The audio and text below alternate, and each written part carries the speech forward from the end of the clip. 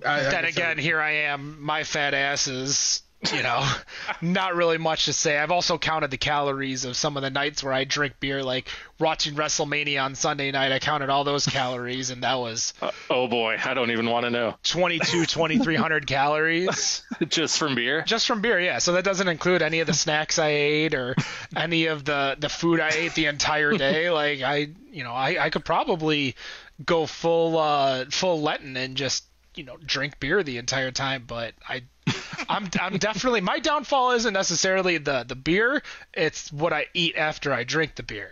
Yeah, that's one of the biggest pitfalls of it. The mistakes, like, oh look, I have all these nice, we get keto tortillas, and I make my own keto tortilla quesadilla.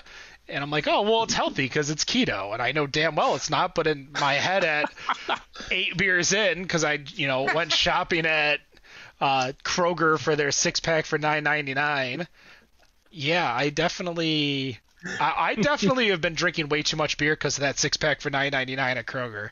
I'm curious about, now that you bring that up, I wanted to ask about that. And that you have shown some 6-packs from Kroger, which, as you said, is $9.99. But there are certain beers that get put into that 6-pack, not only from you, but there are other people who I've seen post on Facebook that are clearly worth more than what Kroger is charging. I guess in a way, does that feel a little bit dishonest in purchasing those beers that are worth more than what Kroger is selling? Or is this just Kroger wants to get rid of it? They didn't. If I find it on that shelf, I'm putting it in my little 6-pack. They didn't break out that 4-pack or 6-pack because it was selling on the shelf. So that's and I mean, I'm finding really good. They need to stick to the non. And I don't want to say whale like that drafting table beer that I got over there, but like heavy duty beers do not sell at Kroger. They do not need to be selling Shorts batch 12,000 at Kroger. Like that's just something that should not happen.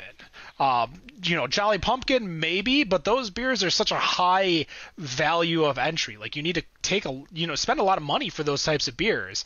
So I personally I don't feel bad at all because Kroger paid what they wanted. So it's not like I'm ripping off the brewery. I'm ripping off Kroger. Kroger already paid the distributor who already paid the brewery.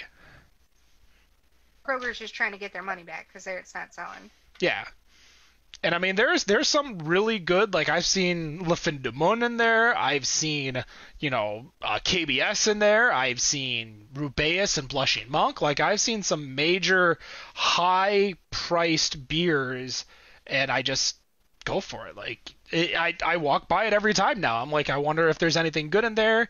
And what's good too is that they have a lot of seltzers in there. So if you're trying to look for the seltzer or the seltzer brand you want, you can kind of like pick and choose and get a nice little 6-pack. So between Vizzy, Truly, like Matt Bush, who's in the chat, is saying seltzer is perfect for, which I'm guessing is for me, like over drinking on a night, to drink seltzer and not 14-ounce beers.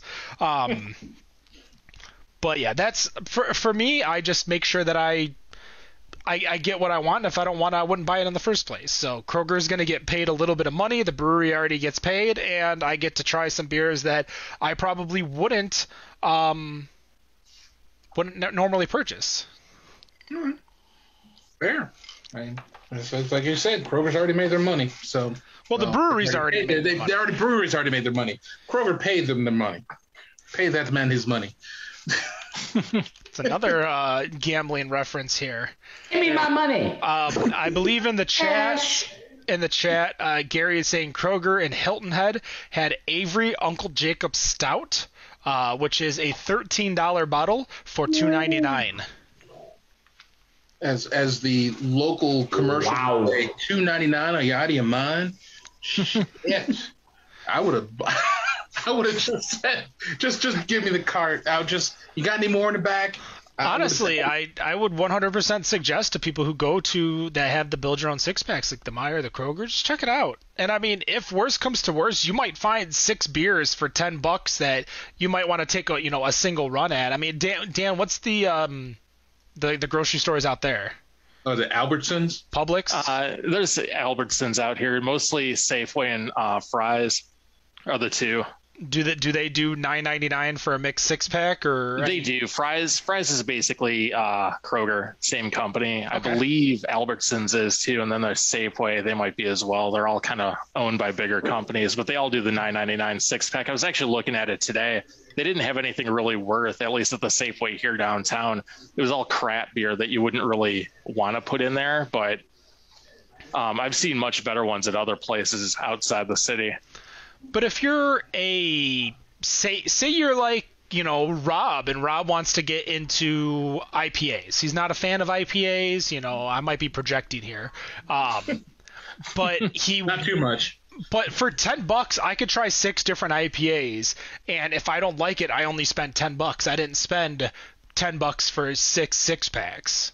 Yeah. And that does make it good. I mean, that's a lot of the beer stores, just like out there, do that too. So I think it's something that really caught on from the beer stores, and it does help people find, different beers to try. It's actually a pretty good idea. Wendy, it looked like you were trying to get in a word. Oh, I look every time I go to any of the stores that do the mixed six packs to see what I like or what I could find to try new or things like that. Like Hop Slam, I'm not a huge fan, but I do like to try it every year. So I always usually, that doesn't make any sense. I usually will go to one of the stores that has the mixed six packs and grab it from there so that I'd only have to buy one instead of a full six pack. Yeah, I think the worst thing it does is it discredits a lot of the local beer stores like a Zatuna Liquor who sells singles all the time and carries all these beers that you want. But again, well, Zatuna's far away from me right now.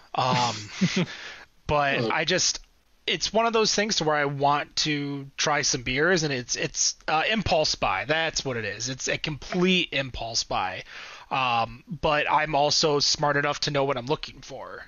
So, kind of like a person who goes to a comic shop who is really intelligent about comics. They're not there to buy comics. They're there to find comics. And I think that's what I see in that mixed six pack is I'm there to find some beers for me personally that I just want to try. Yeah. And there might even be some of the mainstream stuff, because I know at the Kroger's by me, it's hard to find the really good stuff in there, but every now and then there's something that comes out that is one of the big mainstream beer companies that I want to try it, but I don't want to pay for a 12 pack. So it works out for me to try just that one.